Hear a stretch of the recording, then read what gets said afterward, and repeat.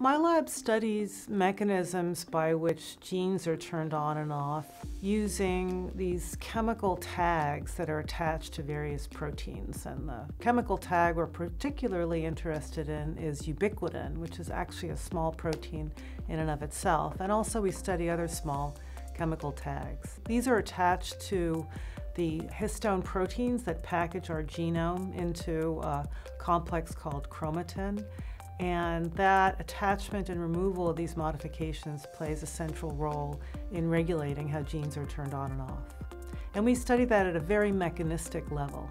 And so a very important tool that we use is cryo-electron microscopy.